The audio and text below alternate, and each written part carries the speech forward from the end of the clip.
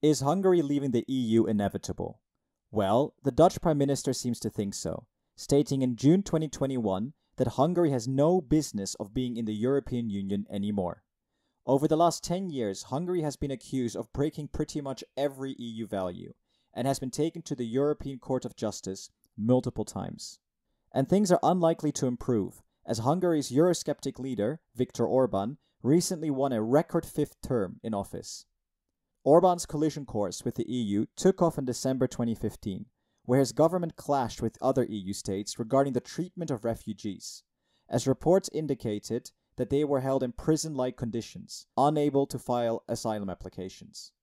Predictably, the European Court of Justice ruled that this violated EU law. This wasn't the first time, as Orban's anti-immigration rhetoric continued. In July 2018, a new law was passed that criminalized people who helped foreigners apply for asylum or a residence permit. And again, the European Court of Justice got involved and deemed this as breaching EU law. Then recently, in July 2022, the EU referred 2 further cases to the Court of Justice. Firstly, a breach of sexual equality, which concerns a law that prohibits the portrayal of homosexuality in schools or television for under 18-year-olds. The EU argued the law violates a whole range of EU laws and principles, as can be seen in this list. Secondly, a breach of press freedom, as Orban's government recently suspended Club Radio's license, which is one of the very few independent, liberal-leaning radio stations critical of the government. And only recently, Hungary has violated the single market, as Hungary charged higher fuel prices for vehicles with foreign license plates. This may also make it to the court in the future.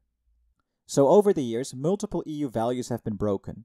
And it gets worse. According to Freedom House, an NGO, Hungary can no longer be labeled as a democracy, as Orban has centralized power, tilted the electoral playing field, taken over most of the media, consolidated control over education and the arts, limited the independence of the judiciary, and adopted an emergency law that allows the government to rule by decree indefinitely.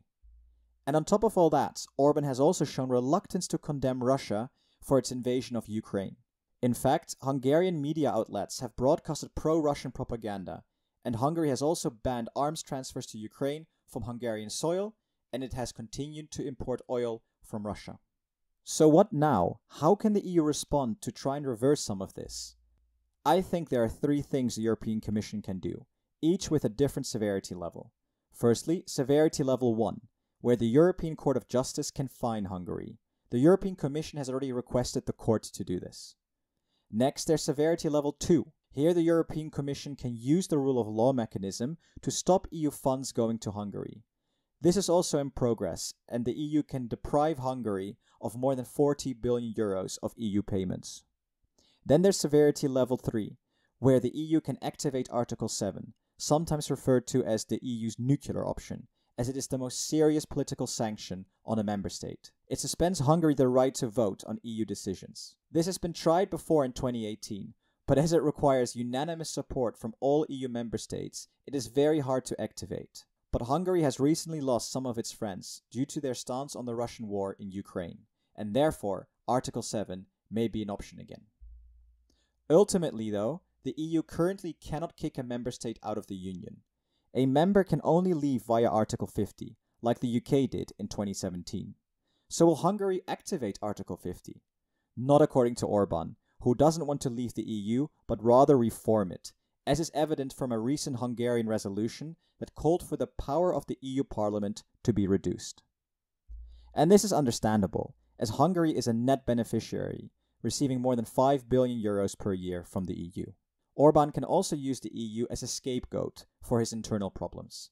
And surprisingly, the Hungarian population is overwhelmingly pro-EU. Therefore, a HUXIT is currently highly unlikely. So what should the EU do? Let me know what you think in the comments. Sadly, I personally don't think a lot will change until a new party is voted into power in Hungary. Please subscribe and like the content, and see you in the next video.